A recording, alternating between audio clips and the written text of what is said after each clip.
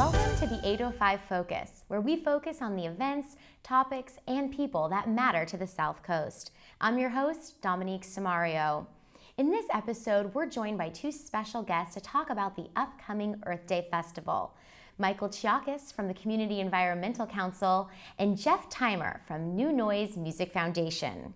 Thank you for joining us. Thank you for having us. All right, so Earth Day is a really special festival in Santa Barbara due to all of the history that surrounds it. And, you know, Michael, I know Community Environmental Council has really been here from the beginning. Can you give us a little bit of that history?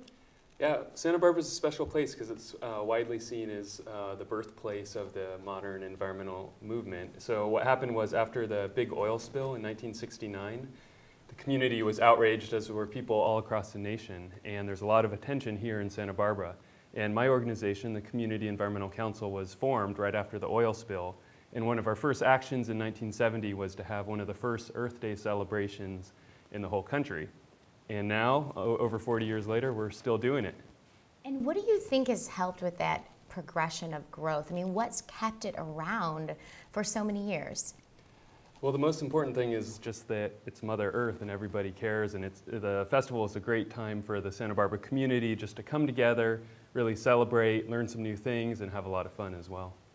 And now, Jeff, New Noise has been a part of it. This will be its fourth year, is that correct? Yeah, it's our fourth year. We were brought on as production, and we book all the musical acts for Earth Day about 4 years ago. And New Noise produces concerts throughout the year in Santa Barbara. We do about 50 bands or so each year, so we're doing a lot of music. We have a festival in the fall called the New Noise Music Festival, and we have speakers and we have musicians come in from all over the country, talk about the future of music and the industry, and then have fun. And we get to partner with great organizations like Community Environmental Council throughout the year to help them with their music, and also just the more production nuts and bolts of the festival. And it's an environmental festival. How does music get thrown into that then? You know, what's kind of that progression? Well, it's a good question. I mean, as you know, there's a lot of local festivals in Santa Barbara. Avocado Fest is great. Solstice is great. But one of the things with, I think, music is it's always a part of each of those festivals. And there's a reason. Music, I think, evokes passion. A lot of the artists we have at Earth Day share the passion for environmentalism and also community. And so I think music's an essential part, and plus it's just fun. I mean, we got to have, when you're at Earth Day, you're learning all these great things. We're going to talk about like the ride and drive, the green car show, but music really sets a vibe, and it lets people kind of enjoy learning and have a little fun, you know, while they're doing it. And, you know, forever, since the beginning of, you know, the environmental movement, for sure, artists have been a big part of that, I think. And so we try to, you know, book artists that have that same vibes, that same message. It's perfect. So it's sort of this natural fit, natural collaboration between the two. Yeah, of you and guys. it's a big festival. 35,000 people come, so there's really a little bit of everything for everyone. So 35,000 people. I know it's one of the largest on the West Coast. Isn't that correct? Yeah. And what was that progression? I mean, when it first started, what kind of numbers were you seeing? Do you think people over this history have sort of gotten more involved in the earth-friendly movement, or what do you think? I can speak more for the last 6 years that I've been working at CEC and working on Earth Day, and really we moved the whole festival to Alameda Park. And since then, we've really just hit our stride as a festival. We went from being a one-day event to 2 days. So when you have a 2-day festival, you can have a larger build, bring more infrastructure in, and have more people and more things going on. So the last few years, we've been stable around 35,000, 38,000 people, and we think that this is a really good size, look, feel for the festival. Was the history behind the Earth Day Festival here in Santa Barbara, was that one of the reasons that New Noise wanted to be a part of it? No, you know, honestly, New Noise started in 2009, and I was the founder and one of the founders, and one of our missions with New Noise was to not only do music but also education and connecting other like-minded people together, basically in any way. So when New Noise, after our first festival, we decided to keep going with it. We didn't know at the time. And I started looking for organizations in town that shared our vision and that needed help with exactly what we've kind of done together over the last few years, which is really curate like a music experience, but then also use our kind of industry knowledge to help grow something and scale a community festival to where it is now. And I think that's like kind of the thing that excited me personally about it, is working with good people, and kind of Loa Tree is another organization that does a lot of the marketing and also helps us with the production. So it's really this family vibe that Earth Day as a festival has. And New Noise, I hope, has that vibe too. And so when we come together, it's one of the best parties Santa Barbara throws each year, I think. Now, Michael, does it take a lot of groups and organizations from the community to make this happen? Definitely. We have over 250 exhibitors every year, so this is all Santa Barbara groups that are coming out. We have over 300 volunteers, so a lot of people coming together to help put this on. The Community Environmental Council, over our 40 years of history, we've worked on a lot of different environmental solutions to different environmental problems. So we've started on everything from recycling. We were very well known for starting the first nonprofit recycling center in the state, and now recycling is really an everyday activity. Over the years, we've worked on organic gardens, we've worked on watershed activities. So in the last 8 or so years, we've really focused on fossil fuels and reducing our impact, our use of fossil fuels. And Earth Day is a really great opportunity to just come and learn, right? There's over 250 different exhibitors, and there's a lot, you get to really get a look into the Santa Barbara community, all the great environmental things that are happening in our community, as well as have a lot of fun. That's perfect. So I want to talk about more of that fun. We've got the history, but I want to hear about this year's festival. So we'll take a quick break, and then we'll be right back with more. The Santa Barbara Earth Day Festival at Alameda Park. Live music, exhibits, a green car show, and earth-friendly fun for the entire family. Support your community and celebrate our Earth. Save the date for the Community Environmental Council's Earth Day Festival, Saturday, April 20th and Sunday, April 21st at Alameda Park. Welcome back to the 805 Focus. I'm joined by Michael Chiacos from Community Environmental Council and Jeff Timer from New Noise Music Foundation. And we're talking about the Earth Day Festival that's coming up in April. We talked a lot about the history, got the past. Let's talk about the current. Tell me the details for this year's festival. All right, well, it's going to be Saturday, April 20th, and that's from 11 to 7 on Saturday, and then Sunday, April 21st, from 11 to 6. And it's at Alameda Park, so right downtown Santa Barbara, very easy to get to. And since it is Earth Day, we really encourage people to come car-free. You can bike, take the bus, walk, and because parking is really limited. You'll probably get there faster, actually, if you ride your bike. One of the really great things is the bike valet. So last year, over 1,500 people biked. And you can just ride your bike, come into the bike valet area, and you'll be able to get VIP treatment. Someone will take your bike, keep it safe. You can leave your belongings on there, and it's a really great way to enter the festival. Yeah, I actually, the last 2 years, I've gone to Earth Day on my bike, used the bike valet. It was the most amazing experience. I've never felt so special to be riding my bike somewhere. So, and you're also encouraging them to take the bus. Maybe they don't have a bike or it's a little too far for them. They can take the bus as well, right? Yeah, it's a great way to, if you haven't taken the bus in a while, look up the schedule, take your family on the bus. Also, it's a pretty short walk from a lot of areas. All the downtown areas, east or west side, really you can walk there in less than 20, 30 minutes. So again, that'll probably be faster than driving and trying to find a parking spot, because there are 35,000 people that are joining us. So yeah, please try to come car-free to Earth Day. That makes sense. Support the Earth Day, Definitely. that meaning behind it. Yes. So now the way that it's set up, it's got these different zones. Can you tell me a little bit about some of the zones that the New Noise is a part of, Jeff? Yeah, totally. Each year our fearless leader, Sigrid Wright, who's the Associate Director of the Community Environmental Council, She always, she really likes to focus on getting a really concise message and trying to figure out the best way to lay out a festival, because the park is, obviously multifaceted. It has a lot of different things going on, and we have a road going right through our festival. So one of the cool things that we've been doing over the last couple of years is developing different zones, like you said. So the main stage is a zone that I'm most involved with. And for the main stage, we have not only music, like we talked a little bit about, we have over 14, I think, artists on the main stage this year who are going to be performing, mostly local, because we do, like I said, try to keep it as local as possible. And then we have another, I think, 5 or 6 on the Harvest stage, which is over in near the food court. But we also have non-performer, non-amplified entertainment. Like we have yoga in the morning, so you can come. I think Yoga Soup will be doing that on Sunday morning, so you can come and do a yoga session, followed by some meditation. We have some great leaders who are going to be leading people in meditation.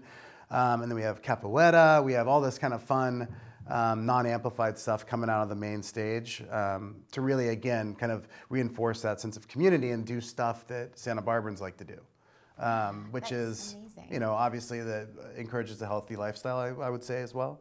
Yeah. What are some other There's another stage which is actually in the sports and rec area that's actually powered by bicycles. So you could go check it out. You could actually ride the bike to help generate the electricity for the PA and everything. So we have a bike-powered stage. And we need them. We need them to do We need people helping us there. So yeah, so stop by. You need all the cyclists in town to stop by. Fun. I like that.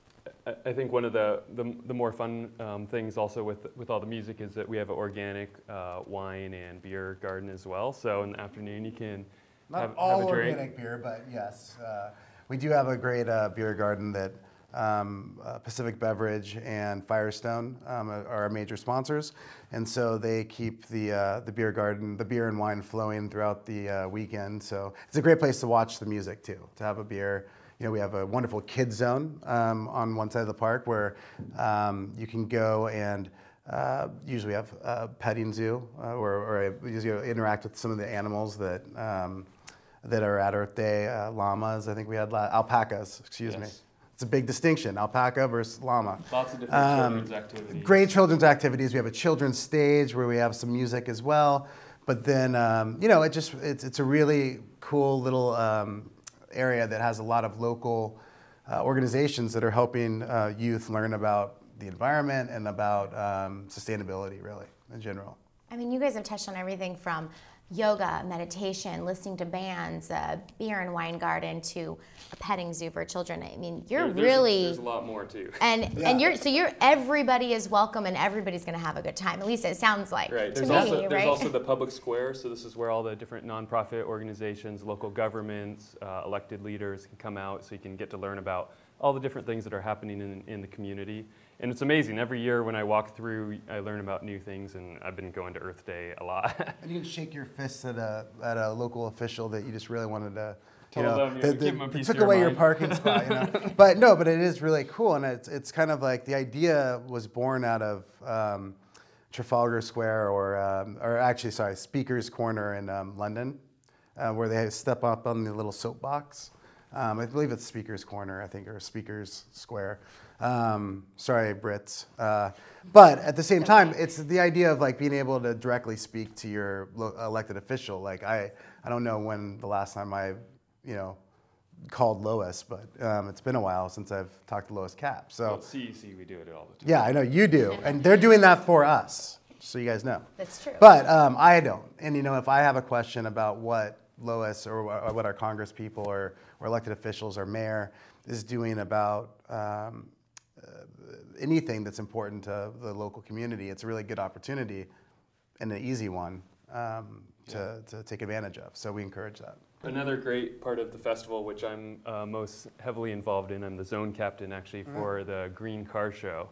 And it's really exciting because in the last couple years we've added a ride and drive. So we have a lot of different hybrids, electric vehicles, clean diesels. Basically, if you're interested in a greener vehicle, you have all of them in one place. So you can walk through the Green Car Shows. There'll be almost 50 vehicles in it this year. Yeah. And then you can also do a ride and drive, so you can test drive an electric or hybrid car. Preferably before you go to the beer garden. Yeah, definitely. Yes, you can have a breathalyzer there. But it is really like one of the highlights. It's one of the biggest green car shows in the South Coast, right? On the whole West Coast, actually. On the whole West Coast. Yeah, it's really big. Let me toot his really horn big a little deal. bit. Yeah. But because, I mean, it is like, we had the Tesla like right when it came out, the first Tesla.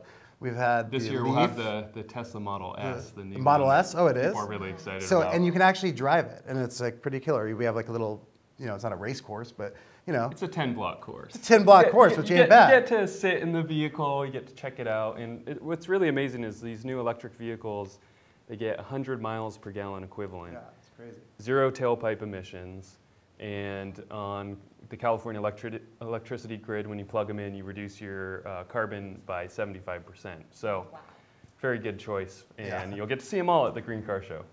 Okay, that sounds really neat. I mean, now you're even appealing to the auto junkies out Yeah, there. the So auto you're people, really the getting techies. everybody. We'll also right. have a solar carport, so you'll be able to see with an electric vehicle and solar, you could be driving on sunshine instead of oil. I think you hit on a good point. I think one of the things that Earth Day, since we've come on for sure, is one of the goals, and I love this about the CEC and Earth Day, is that we're not just for hippies. You know what I mean? It's not what your grandma's Earth Day. We're trying to be inclusive and really trying to show people practical ways that you can change your life in small ways that really do have a cumulative difference. Or a cumulative difference. Excuse me. They can really, and I think you get to meet all these organizations like the CEC, but the CEC is not the only one, who are doing really cool things in our community that you can take part in, you can volunteer for, you can eat locally even. So it's like you really get to learn a lot about other organizations too that are doing cool work. I think that's really important. The last thing that I want to talk about in terms of this year's festival is a special award that you guys give out annually. And there are 2 recipients this year of the Environmental Hero Award. Tell me what's the meaning behind that award, and why do you want to honor somebody at this festival? So what we want to do with the Environmental Hero Award is to just honor someone who's made a great contribution to the environment. So actually this year we're honoring 2 different people. Van Jones, who is very well-known clean energy advocate, social justice advocate, and also Bill Nye, the science guy. And everybody knows Bill Nye. So. Love that. When And I Van read that, I Jones, thought, you didn't even drop, you used bad name dropper. Van Jones was in Obama's administration and did a huge program to encourage green jobs. So it's a big deal. He came and spoke at the Libero, I believe, a couple months ago.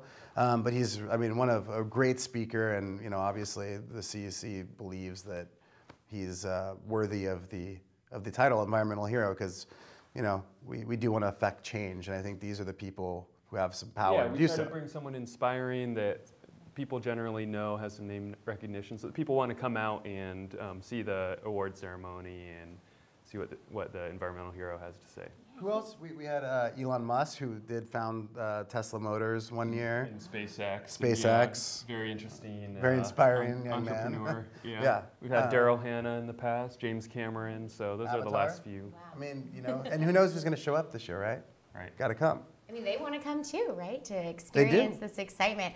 I'm definitely enticed to attend. You can ride your bike. And I'm going to ride my bike because I do cycle.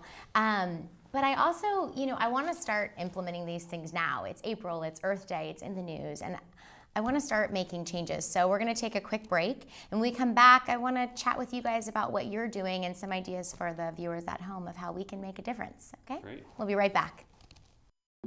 The Santa Barbara Earth Day Festival at Alameda Park.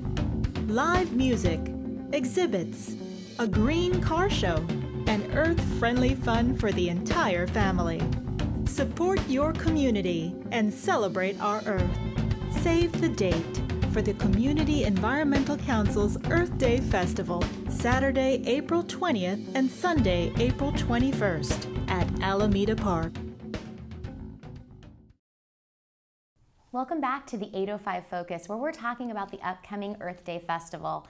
So guys, we've got plenty of information about the history. We're all revved to go to this year's festival, but I want some tips to start implementing now. I'm so inspired. So share a tip with me that you use at home or in your everyday life that, you know, maybe the viewers can start. Yeah, well, I'm the transportation guy at CEC, so that's probably what I'll start. And really, transportation is usually the biggest environmental choice you'll make each day, you know, like bringing your plastic bags or reducing your plastic bag use and bringing your own bags to the grocery store is important, but the transportation that you do is way bigger than that. So I bike to work every day. I think that's a really great way to start. And then also my girlfriend and I, we share an electric car. So we have an electric car, gets around 100 miles per gallon equivalent, 0 tailpipe emissions. And then also we recently went solar on our house, and now we're driving on sunshine, which is really cool. Wow, I love that.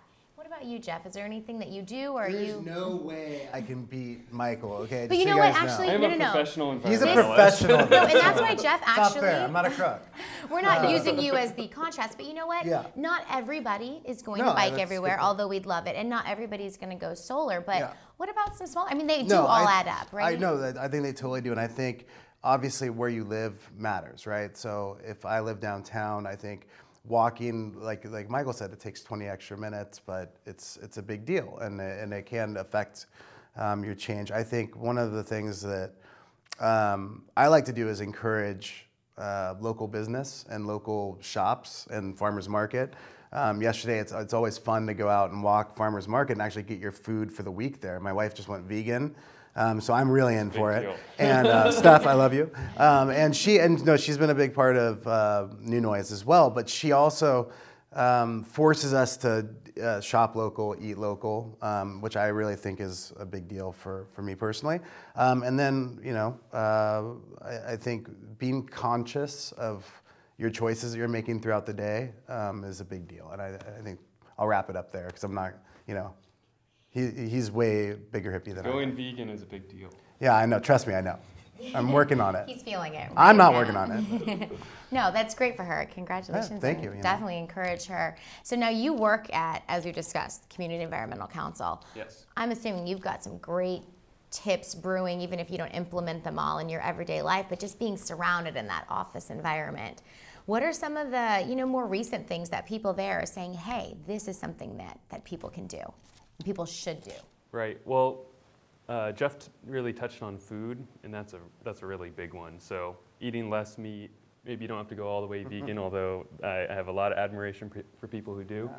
So yeah, eating higher quality meat, but less of it. Going to the farmer's market, supporting organic agriculture and the local foods is really important.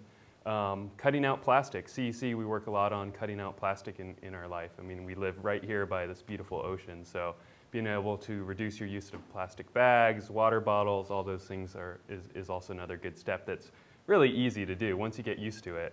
Totally, and I think the technology also helps, and I know Michael's been working on some different projects at the CEC for ride sharing,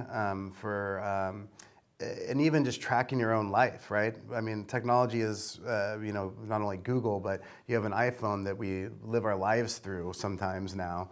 And there's a lot of great information on where to shop, where to get an electric car, or, you know, find out information. I think that's the biggest thing. And yeah, CEC's website has a ton of information, Yeah. cecsb.org. And it's a great resource for the community. And there's a lot of great personal stories there too, which is really fun to go. You can read our blog or subscribe to our blog, and you'll see, you know, a community member who is cutting plastic out of their life or is biking, you know, made a commitment to bike. And you get to read through the story and kind of see the things that they thought about, the challenges they had, and it's a really fun way to learn. And I think the one thing, and then I'll leave it at this because I know I ramble. The one thing is, one thing that I think we can encourage is write your congressperson or your city council and, like, you know, let's ban plastic bags in Santa Barbara. I mean, I think that you mentioned it. It makes sense, you know, to have or pay a tax on or a fee for that. I think that is one thing that we can do immediately is just talk to your local authorities about what you believe in, and that can affect change. You know, something that I read about on the Earth Day's website, and talk about a small thing that you can do to make a big difference, is bringing your sneakers Right? Dropping off your old sneakers. Just tell the viewers about that, because I thought, what a small thing that they can do that could really add up. And that's through the greensneakers.org, right? And they just drop off an old pair? Yeah, we're going to have these boxes, basically. And Warner from Plus One Event Management kind of set this up, and it's really cool. He's not going to get my Chuck Taylors, but if you have old sneakers, you can bring them in, and we'll have these big boxes, and the CEC actually will benefit for, per pound. I don't know what the donation is, but each pound is creating a donation for the Community Environmental Council and for the sneaker organization. And then they'll take the sneakers and they'll be reused and for people in need. Yeah, so it's really cool, and I encourage you to throw your sneakers on your shoulder on the way when you're biking to Earth Day. That's right. What an easy way to really spread that impact, win-win situation. Give me one last thing that you think viewers should know about the upcoming festival. Well, definitely our website, sbearthday.org. All the information's there, all the things that we talked about. There's great photos, different profiles, highlights, so check out sbearthday.org. Yeah, and Oniracom is doing some great live streaming. We'll have our live event, so when you're at the event, you'll be able to really keep track of what's going on around you through Twitter. They have a great social feed, it's called, that will be throughout the park. But I think the other things that I'd like to hit is we have a great opening night party, April 17th. It's a Wednesday before Earth Day. And it's really fun. It's at Oriana Winery this year, and we'll have music. You can meet all the people like Michael who work at the Community Environmental Council, and really get we use it as a community gathering and get everyone excited about not sleeping for 4 days and prepping it. And I think that's a real big deal, and you can find that at sbearthday.org as well. And then I think the last point I think I'd want to make is Earth Day is, like you said, about collaborators. It's about Loetry, who help with marketing and event production. It's about the CEC. It's about New Noise. It's about Plus One Event Management. But it's also about the community. And we have over 300 volunteers each year. They come and donate their time from different local companies. And we do need help. So if you go to sbearthday.org, you can sign up to be a volunteer, and we have different stuff to do. We have everything from counting people, so we have accurate numbers. 35,000. Yeah, and Michael pays you if you count two. No, for one. No, we have counters. We have production set up. We have beer garden pourers. We have help with the stage, help with cleanup, and so there's a lot of different things you can do. And it's really fun, and we even give you food every once in a while. You're part of something big. And it's the best vibe. I mean, like I said, for New Noise, this is my favorite event to work each year. And as a volunteer, you get to experience that. And so if you want to do that, please do. The perfect, message to send out. Let them be a part of it as well. So with that, I'd really like to thank both Michael and Jeff from Community Environmental Council, and then also from the New Noise Music Foundation. If you'd like to attend the festival, again, it's Saturday, April 20th and Sunday, April 21st at Alameda Park, right in downtown Santa Barbara. You can always visit the website at sbearthday.org, and to rewatch this show and look at all of our other programming for TVSB Culture, you can visit our website at tvsb.tv. I'm your host, Dominique Samario, and thank you for joining us for the 805 Focus, where we focus on the events, topics, and people that matter in the 805.